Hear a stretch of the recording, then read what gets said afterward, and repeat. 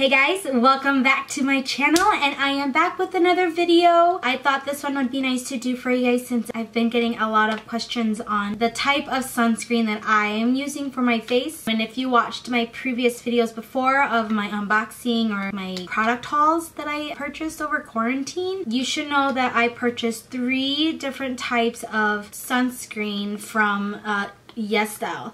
And I think I want to say it's about a little over a month now that I have tested them, wore them, and figured out which one I liked the best. I also told you guys that I'm not wearing much sunscreen, and I try to find it in my foundations and BB creams. But I find that having a sunscreen underneath acts like a primer. Obviously, it can be a moisturizer or something that you can wear at the last step of your skincare. So I'm finding that my makeup goes on a little bit smoother after I put the sunscreen on, and then I put the primer on, and then my foundation and everything. So yeah, I have 3 different brands here, and I thought to maybe just talk a little bit about them. So I'm just gonna apologize ahead of time if I say the brand wrong, but I'll link them each one I have that I use down below. Like I said, it has been about over a month now since I've tested them, and I do have one that I like more than the other, okay? So let's go ahead and start out with the Claris one. It is the Soft Airy UV Essence. It is a everyday sun protectant. It is a weightless, invisible, daily sunscreen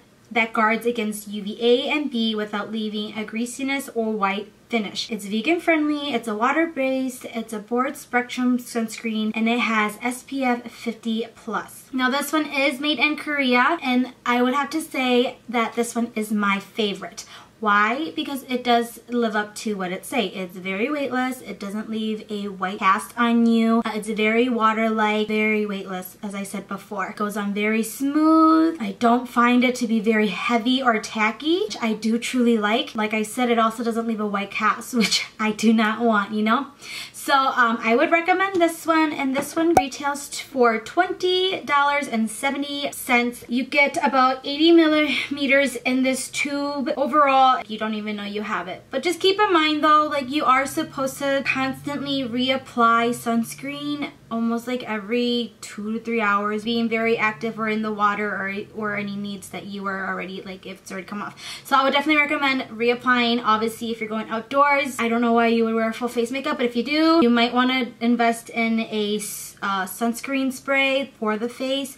Now that I am currently waiting for it to get shipped in, so once that gets in, let me know if you guys want to know how that works or how I like it. I'm gonna move on to the next brand here. It is Bano Biggie. Sorry if I killed it. Okay, I'm not sure. It is a milk thistle repair sunscreen. So essentially it's supposed to repair as well as keep your skin protected from the sun. Now this is my second favorite. I would use this one after the Claris if I did not have the Claris. It is running at $18.55 right now. It is SPF 50+. It says that it is packaged over with 75% moisturizing ingredient. It is suitable for the most sensitive skin, okay? So if you have sensitive skin, I would definitely recommend this. And this one is not as thick. I would say it's a little tacky at first, but it dries really fast. It's very lightweight. It's very thin.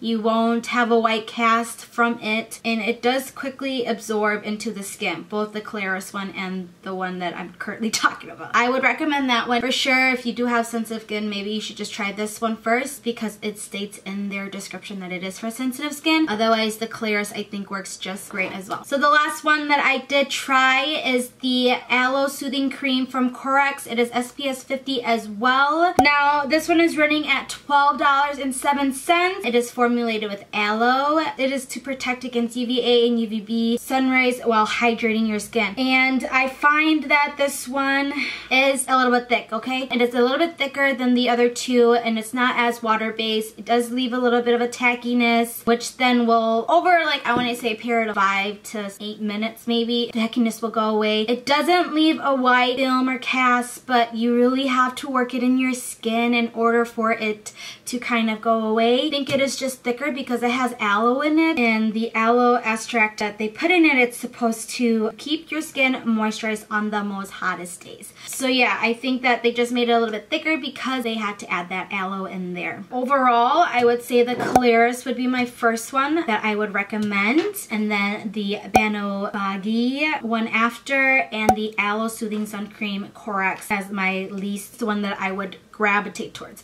Now, SPF 50, and they're all protecting for the UVA and UVB. Why did I choose these three? Because like I said, I am slowly working into wearing sunscreen on my face every day because you're gonna want to protect it. It's pretty much exposed to the sun every day, through the windows, outside, direct, you know, through the shade. So it's best to wear it, and plus your face is gonna be the first thing, as well as your neck and your hand are gonna be the first places that people will see of any anti-aging or wrinkles. Just be protected and protect yourself, and just start wearing sunscreen. It does take a little extra time if you have never added sunscreen to your skincare routine, but just think of it as a moisturizer. So if you're not gonna moisturize, just throw the sunscreen on and then go on with your day. But overall, yes, these are the three that I've tried, and that's my review on the three. Obviously, I'm gonna continue using all three and figuring out, maybe I will change my mind, I don't know, and if I do, I will let you know. But I just want to finish off by saying, protect yourself and your skin. Don't forget to wear